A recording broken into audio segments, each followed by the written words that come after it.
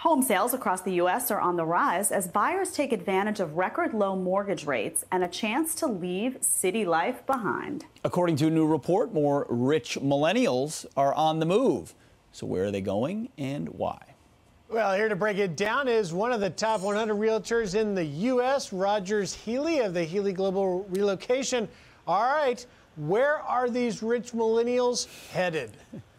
Well, first of all, the term rich millennials, I think, might need to calm down just a little bit. You know, I think that the theme of these places are moving to, it's places that are affordable, where you can still get a good bang for your buck. And thankfully, millennials, a couple years ago, they started saving their money up. And now with everything going on in the world, they still want to have the American dream. So we've seen a big shift to places that are the new New York, the new California, the new Illinois. So we have, you know, some pretty good places in mind to share with you guys this morning. And the first place is Washington State,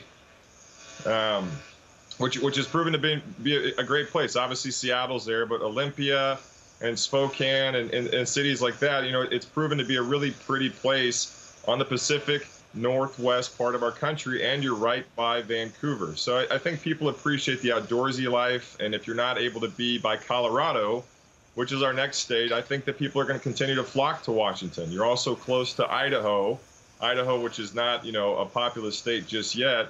They've got access to it, so people enjoy the outdoor living, and that's been a big push in Colorado. Like I said, no one's ever going to not go to Colorado, but you know, when places like Denver continue to grow, it's no longer just a place you go, in the ski season. So we've seen a big push to Denver as well. Can y'all hear me okay? Yeah, of course. Rogers, on that, Texas is another one. We've seen businesses move to Texas. You're saying people are as well.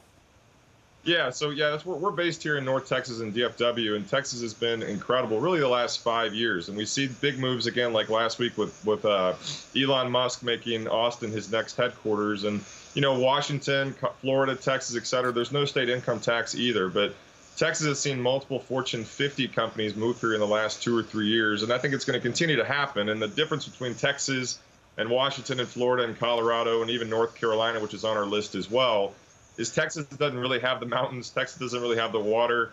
We're kind of flat, but once you get over that, you know, you get used to it. So yeah, Texas has been great. And like I was saying too, Florida has proven to be another state for people just flocking to. And it's not just because of the water, it's because of the affordability factor. And not necessarily beach towns. We've seen places, you know, inland that have done very, very well, especially in the pandemic. And millennials are going to be moving to these places, you know, in groves.